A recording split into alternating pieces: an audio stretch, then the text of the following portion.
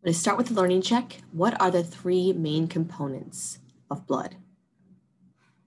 Hopefully you get this. So if you spin it down, that's a way to separate these. And these are those three components: plasma, buffy coat, and erythrocytes. If you called any of these layers something slightly different, that's still correct. Like red blood cells for erythrocytes, that's fine. So now what I want to do is break down the components of plasma, this one right here, and tell you about the things that are in it. So plasma is mostly water. This is where the water compartment of your blood is. So remember, extracellular fluid is either interstitial fluid or plasma. That's because plasma is where the fluid is in your blood. Red blood cells, of course, have fluid inside the cells. That's intracellular fluid. So plasma is actually 92% water. You do not need to memorize these percents, but just to give you an idea of what this stuff is. It's about 7% protein. And the proteins that make it up, the most common one is albumin.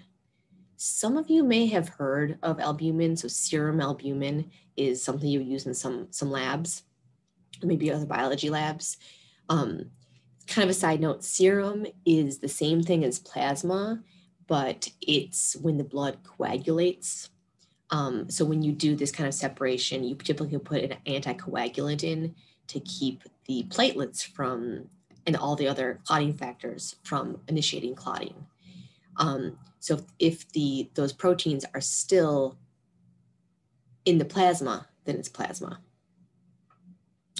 Well, actually, we'll get to that one in just a moment.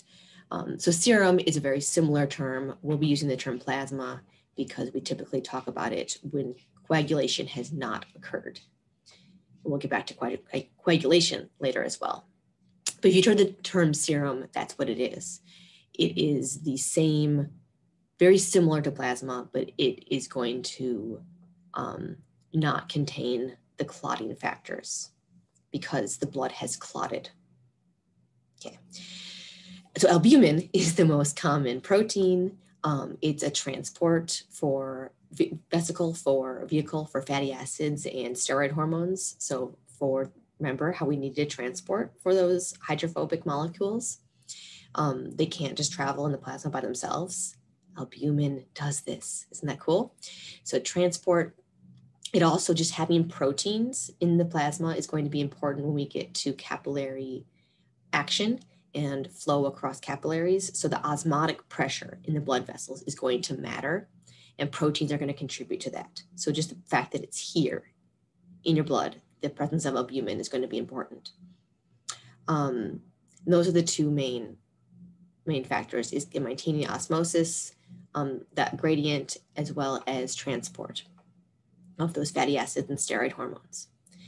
Then we've got the second most abundant is globulins. Yes, like immunoglobulins, for example. So these are very variable in structure and type and what exactly they do. It's the gamma globulins. So that's IgGs that are involved in immunity. Antibodies is also another name for them. Immunoglobulins is a type of globulins. So, and these are very prevalent, the diversity of types. Lastly, the least abundant is fibrinogen, and this is that clotting factor. So this, we'll talk about the pathway by which this becomes fibrin to initiate blood vessel repair when you have damage.